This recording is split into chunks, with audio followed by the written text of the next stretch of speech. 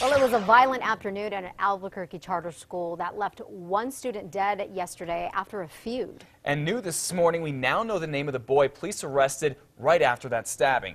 News 13's David Romero is live at the Cesar Chavez Community School with more. Good morning, David.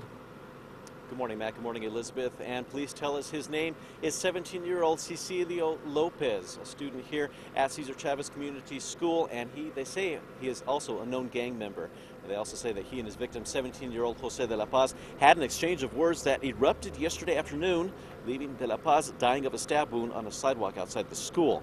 Police say everything started around lunchtime when Lopez, who is described as a known troublemaker, was forced off campus by school staff or left on his own.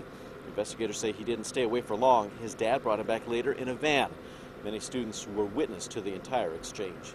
The guy that stabbed him was in the van with his dad, yelling across the yard at the other kid, calling him names and saying that he's a stupid wetback and all this. And then he just ran after him and attacked him.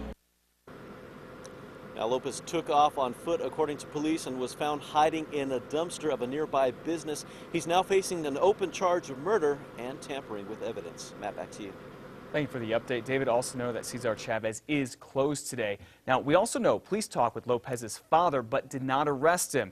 There will be a gathering and a candlelight vigil at the school tonight. That starts at 5:30.